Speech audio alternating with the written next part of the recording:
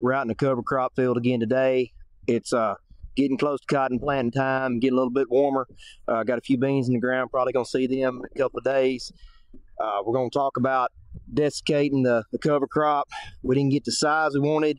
We let this one carry a little bit farther than we did the other two fields, just trying to get as much size on it as we could, kind of gather some information, see which way we liked it better, if we needed to kill it like we did a week or two ago on one field, or if we killed it a month ago on another field. Just, again, trying to gather data, trying to figure out what fits the situation the best, what fits Matt and Lane's operation the best. We're going to desiccate this with some translocatable herbicides. Personally, I like Roundup and Liberty. Everybody's kind of different. They just got to figure out what they want to do, what fits them the best, what fits their operation the best. They may want to use other chemistries. It's understandable. You just got to make sure that you get something that kills all the way down to the root for both grasses and broadleaves, and that's kind of the reason for mixing those two chemistries together.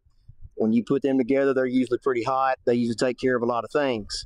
Obviously run a full rate depending on the size. We're going to run a full rate on this just to make sure we get it killed and get it to deteriorating. We got about 3 weeks or so for cotton plant, like I mentioned earlier. The thing I want to talk about as much as anything when it comes to desiccating or spraying herbicides or fungicides, insecticides or biology or nematicides is checking your water and making sure that you've got a good clean water, that your pH is right.